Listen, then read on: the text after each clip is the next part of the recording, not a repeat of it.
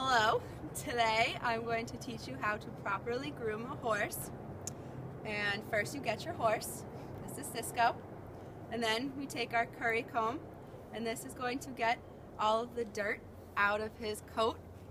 So what you do, is you do circles all around his body to get the dirt out, but you don't want to do his legs because they're very sensitive. And you get all the loose hair and dirt off of him. And you do that on both sides until you get all the grossness off.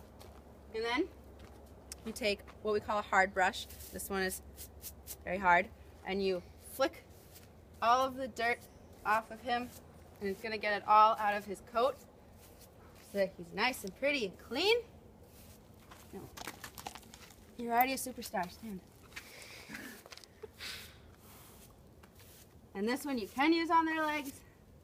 And you do that on both sides. And then we take a soft brush, and this one's much softer, so you can use it on their face.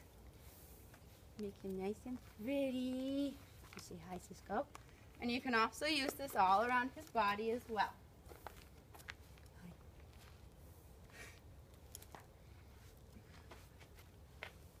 So, once your pony's all clean, then you take a hoof pick, and this is going to clean out the bottom of their feet in case there's any rocks in there.